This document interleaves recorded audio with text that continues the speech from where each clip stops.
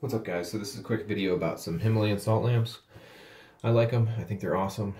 I've been into them for quite some time. Recently I got a few salt lamps that are nightlight styles, and I was going to show you how to clean those today.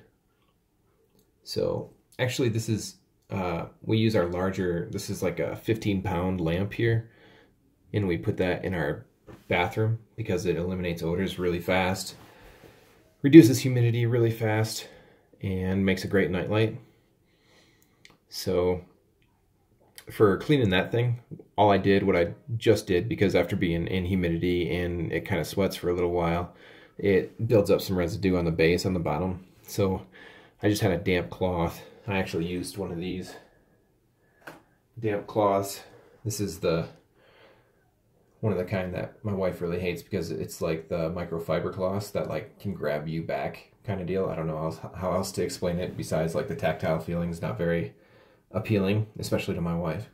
So anyways, I just got this damp and then rubbed this down and got some of the loose stuff off of it. But for smaller ones, what you can do is just grab a bucket of cold water. This is actually the salt lamp, one of them, night lights. So do you see all that white stuff on there? That's a little bit of deterioration kind of deal. But really all you need to do is cold water, dunk it in there real quick, maybe give it a gentle rub with your hands and stuff. Definitely don't leave it in there because guess what? It's going to end up being, it'll just fall apart. It'll just dissolve because it's salt, right? But this is a great way to clean them. I'll just gently kind of dab it dry and then I'll go set it in some sunshine for it to dry out and stuff. And then I'll put it back on the thing and get it all going. So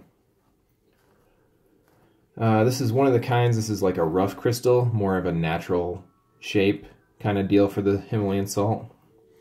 I like it. Also, that one came with this little design here for the nightlight. What I like about this is it's a little rubber grabber here that makes the salt lamp fit onto it really well. And then this is so that you can rotate it depending on how your outlet is oriented or how you want this oriented on your outlet kind of deal. Easy on-off switch. And then the other one that I got, very similar, but this is more of a cylindrical one. This is still in really nice shape. And it doesn't have the lock for this, it just automatically adjusts, which my kid wants to mess with that. So maybe that's good for you because you don't have to push an extra button, or maybe you got kids that you don't want messing with your salt lamps, which I totally understand.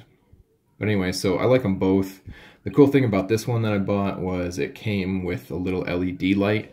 So in case I didn't want the hygroscopic effects and the heat warming and the reducing the humidity, I just wanted that nice glow. I could use the LED light bulb that came with it. Because I live in Colorado, it's already pretty dry climate most of the time anyways. And I also found that when I have my night lights or my salt lamps near plants, I need to take extra care of my plants, otherwise they'll start to wither and turn brown really fast. So, I don't know, because I've seen so many videos where people have their salt lamps and their plants like literally right next to each other. It just kind of blows my mind that people take better care of their plants than me, I guess, and I'm not very good at taking care of plants. But anyway, so that was a quick video, guys. Enjoy it. Go get some salt lamps. Highly suggest. I'll put these details in the description.